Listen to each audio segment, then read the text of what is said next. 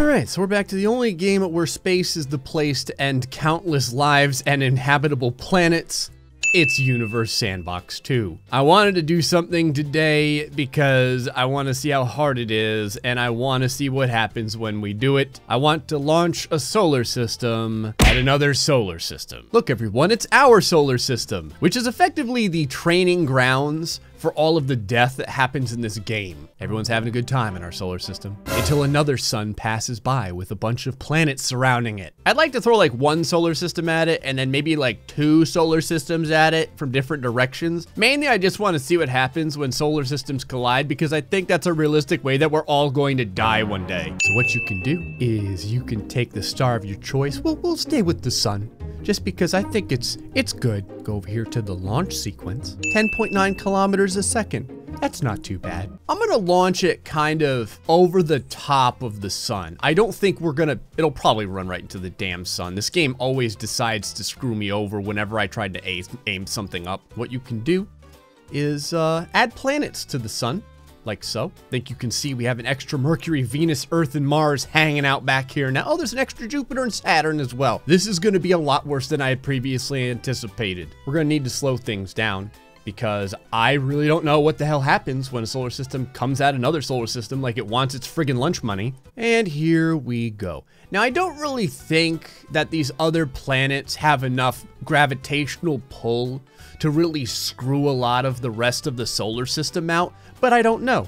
Again, I've never really tried before. The spiraling solar system of sadness. It's a much darker and more depressing place than our own solar system. Although, honestly, Earth is still totally inhabitable, so that's a thing. Oh crap, Mars.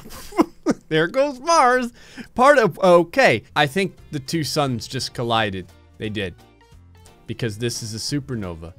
And whenever you see a supernova, you can expect that 32,000 degrees Celsius planets are nearby. I like that Saturn is just noping out of here. Oh, but not before it got ejected to 16,000 degrees Celsius as well. Oh, it's Jupiter's twin brother. Other Jupiter, how are you doing? 19,000 degrees Celsius as well, huh? Don't worry though, they'll cool off pretty quick. I think what's interesting is the rest of the matter that's still surrounding the area where the two suns had initially collided. We may need to move the suns slightly further away from one another so that this doesn't happen again. Ultimate Engineered Solar System. Oh, I remember this glorious place. That's coming up later. Look everyone, it's like it just was. Except the memories of all the individuals involved haven't been erased, which means that they pretty much know what's coming. Okay, I think I'm gonna fire the sun like way up here this time. Actually, you know what? Screw that. Let's choose a different star. Crab Pulsar. Seems legit. Yeah, I'm gonna go ahead and put this like way up here this time. That right there is a beautiful shade of depression. Might as well just put a bunch of Earths around it because honestly, why the hell not? There we go. Yeah, that's nice. Perfect. Okay.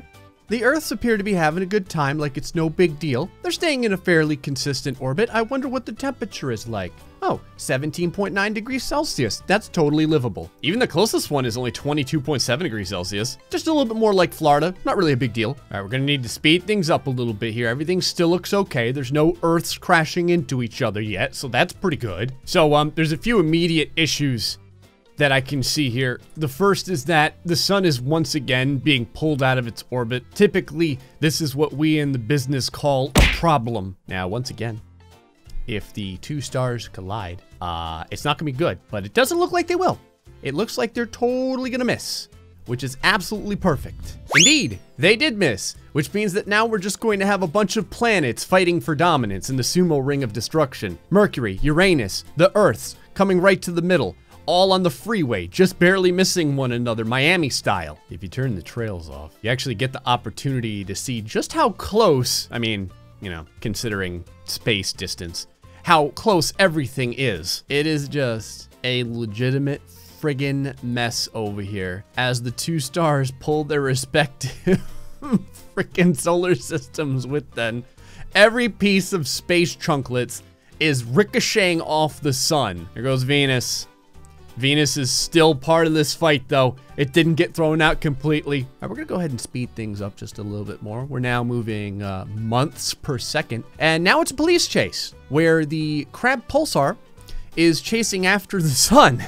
and does not want to let it get away. I'd like to take this opportunity to see if any of these places are livable. No, the Earth is 311 degrees Celsius, which is bad. The Earth over here is negative 70 degrees Celsius, which is still bad. Negative 69 degrees Celsius. Negative 60 degrees Celsius. We're getting closer to Canada here. I'm sure if I speed things up, nothing could possibly go wrong here. Things are probably going... Yep, things are about to go really wrong. Never mind, they didn't go as wrong as I thought they would. I think these two stars just saved each other's life. Everyone else died because everyone else got ejected into space. But when they ran past one another, that means that all that's left is the dispersal of two completely different solar systems, but everyone gets to, well, no one survived because now they're all going to be like negative 300 degrees Celsius. But everyone survived in that they didn't end up running into one another. All right, new plan. It's going to be a black hole with planets surrounding it, and it's gonna shoot through the center of our solar system. I'm gonna use a bunch of Jupiters here because they're really big. I really don't know if these Jupiters will just immediately get pulled into the black hole or what, so I'm putting them at many, many, many different distances. Like a lot of different distances. It's also gonna be a lot of friggin' Jupiters. Okay, that seems absolutely ridiculous. Let's see how it goes. Ah, the parade of Jupiters. Looks good, looks hot. Things are working. Some of them look to be getting into an appropriate orbit, which is pretty sweet. Well, this looks absolutely horrifying. The potency of the black hole is pulling the sun and the rest of the planets toward it. But in order to get to the black hole, it first has to go through the Frogger section of Jupiter's. Okay, something just hit the black hole. I don't know what it was, but it turned into 1,000 pieces of sadness. Okay, other things are just starting to bounce around. That's very unfortunate. Mercury is making its way through. The sun just got routinely obliterated. Venus starting to make its way through all the Jupiters. Manages to do it. I'm fairly impressed about that. It's taking a long time for Earth to make the U-turn to try and go back through this hellhole, and somehow it made it through without dying. I think maybe it'll get away from all this insanity. The Earth is finally coming back for another pass, and it is gone. It is gone and it is not coming back. My computer is about to weep so much. I don't even want to know. I think we're going to launch the solar system way faster than we did before. I may launch it at the speed of light. Launch. Take that off. Bring us over to light speed. Just 1 times the speed of light should be plenty. I'm going to send this right in the middle. Okay, so this sun is going to be moving the speed of light. There are countless planets. You can't even see them right now. I've got things slowed down pretty far because I have a feeling it's going to move pretty fast. Okay, so now I'm really slowly going to move the simulation up. Oh, Jesus. All of the orbiting planets are moving at the speed of light as well. It's just what I always wanted. It looks like a giant meteor shower, but like, you know, on an orbital solar system level. So here we have our light speed solar system coming into the perfectly habitable solar system. I'm gonna go ahead and speed things up just a little bit. So in a moment here, our light speed sun is going to pass through the what is effectively stationary sun. I imagine this will create a supernova. I don't know because we're currently moving at light speed. I'm not sure if anything is going to change. And there is the collision and the, okay, that is pretty friggin' cool. I've never caught a supernova in such a tiny state before. So it looks like the one supernova with all of its light speed planets is just going to kind of, you know, continue through the solar system, leaving behind the other supernova for all these other planets to contend with. Now, if you remember, all these planets were in a habitable zone. Anyone could have lived on all of them. Right now, the temperature is going up by the second. Turning off the trails and turning on the labels gives you an opportunity to see how many planets were left behind, which are now turning into molten pieces of useless chunk. Everything is vaporized, except for this, which it is vaporizing pretty quickly. So I think part of the issue here is we need it so that the center of a solar system isn't a sun, because whenever it impacts with another sun, it creates these supernovas. Instead, we'll use a solar system where the center of it is a planet. All right, just gonna go ahead and delete the sun like it's no big deal. Okay, we've got a sun-sized Pluto in the middle of the perfectly engineered solar system. We've got a sun-sized Earth, which is going to have a bajillion regular-sized Earths surrounding it. They are right around on the same plane. Pluto is known for being sad and small, but today Pluto has the big balls. And Gray would like to take this opportunity to tell you about someone else who has big balls. It's Manscaped. That moment when your video is sponsored by Manscaped. One of the items that I'm going to show you in action is the ceramic bladed Manscaped Lawnmower 2.0. In order to do this, I'm going to go ahead and go over to my adorable kitten so you can watch it. Loki, it's a ceramic non-nick blade. You're going to be fine, buddy. Want to be in a sponsored video? Oh, I could never shave you. For real though, you guys do what you want, but if it's something that you think you'd be interested in, there is a special gift if you use code GRAY. Oh, GrayStillPlays, the only gaming YouTuber ever in the universe to be sponsored by Manscaped. Let's blow up some freaking solar systems here.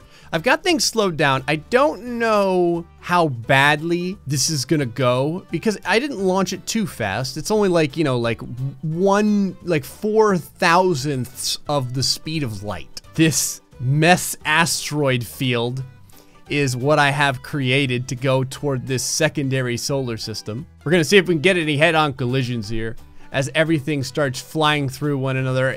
It's astonishing. I think what I'm gonna do is on its way through over here, I'm gonna go ahead and increase the mass of Pluto many times. Well, that was unfortunate. I just forced Pluto to turn into a black death ball. I think I'm gonna do well with my Earth here though. I'm gonna see if I can keep it so that it continues to be a planet. Okay, kind of turned into a gas giant, only 51 times the size of, or the mass of Jupiter. I think I'm just gonna keep it there. Okay, oh my God, okay, stop, sweet baby Jesus.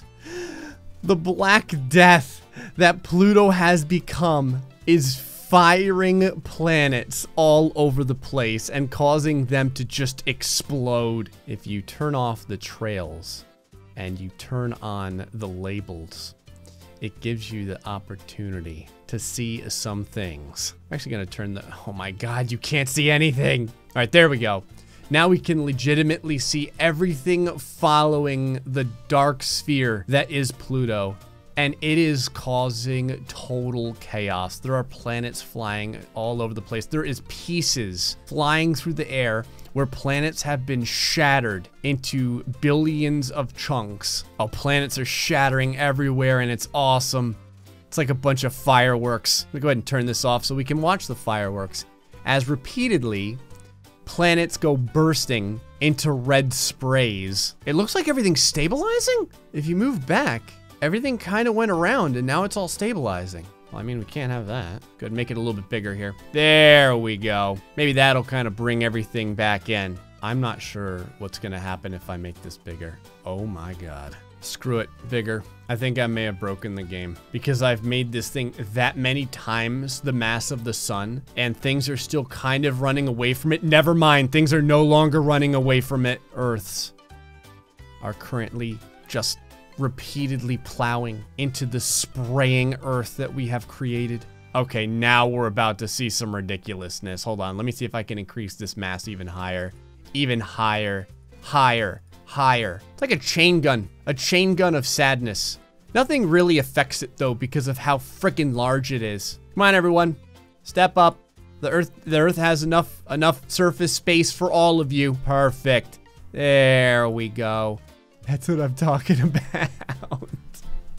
Well, the perfectly engineered solar system is now been turned into the perfectly engineered sadness. I don't even know what happens. There has to be a point where when I continue to increase this mass, our Earth that we have created turns into a black hole. I just don't know where that mass level is. Huh, there's so much explosions that the surface of it is starting to distort. I may have found an area where I'm breaking the game again. The particles can't even fly into space. The mass is so strong that it brings the particles back into the flaming sphere of sadness. Well, we ended up throwing multiple solar systems at one another. Didn't really get anywhere until you took a planet and then just made it really, really, really big. Then cool things begin to happen. Hey folks, hope you enjoyed this episode of Universe Sandbox. See you until next time. Stay foxy, much love.